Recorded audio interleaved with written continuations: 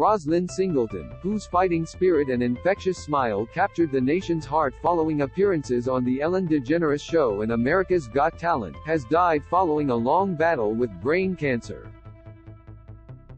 She was 39. Roslyn's husband, Ray, took to Instagram to confirm the sad news, saying his wife earned her wings while peacefully sleeping right at home where she wanted to be. He added, "This road ahead is going to be incredibly long, difficult. She taught us all something. She's where we're all trying to get one day, so no need to be sad." Ray implored her fans to celebrate her legacy, her impact, her story, her spirit. Roslyn's story of perseverance was so powerful, it was easy to see why celebrities in Hollywood and beyond were drawn to her. NBA legend Dwayne Wade dropped a comment on Ray's post and said, "Thank you both for allowing us all to celebrate you and become a part of your lives. Baby angel medium dark skin tone Rose has a light that will always shine heart." Cynthia Bailey also chimed in with "Heartbroken. She will be missed. She was a force. Blessed to have spent time with your queen. L heart folded hands medium skin tone heart." Sherry Shepherd said, "Your love story gave me hope heart. I am thankful that you chose to share your life, your love with us. #RIP Queen." And Shawnee O'Neal added, "Rest well Queen, she will be missed. God bless you. We will be praying for you and your family. Folded hands medium dark skin tone heart sending love." Roslyn rose to fame after going viral in 2020 when Ray shared video of himself serenading his wife with Daniel Caesar's "Get You" as she was about to head in for brain surgery. The heartwarming video quickly earned them an invitation from Ellen DeGeneres, who warned her audience to grab a tissue before listening to her tell their inspiring story. Ellen reacted to the tragic news and posted a couple of photos of the couple on the day they appeared on her show. She said she was devastated to hear that the incredible Roslyn passed away a few days ago.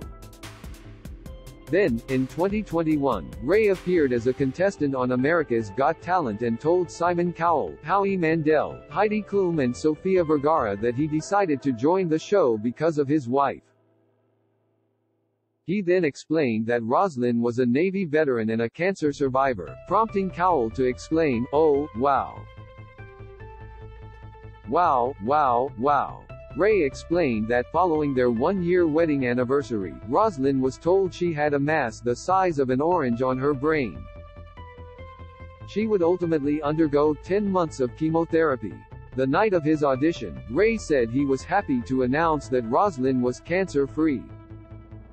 Roslyn was backstage in tears watching her husband belt out his performance. When he finished, Roslyn joined him on stage, and she instantly became a fan favorite. Prior to Ray sharing the cancer-free news, Roslyn told WSOC-TV in North Carolina that the diagnosis didn't affect her spirit. "Even though I have this situation, it doesn't defeat me. It doesn't get me down," Roslyn said at the time in the fall of 2020. "It doesn't make me feel like why me. It makes me feel like, thank God it was me.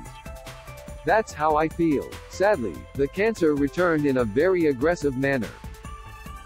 According to a February story in Novant Health, the cancer returned in the form of stage 4 cancer called glioblastoma despite 4 surgeries and repeated rounds of radiation and chemotherapy. The health website said only 5% of glioblastoma patients live more than 5 years after their diagnosis. Roslyn, who was first diagnosed with brain cancer at 31, blew away her care team with her fighting spirit.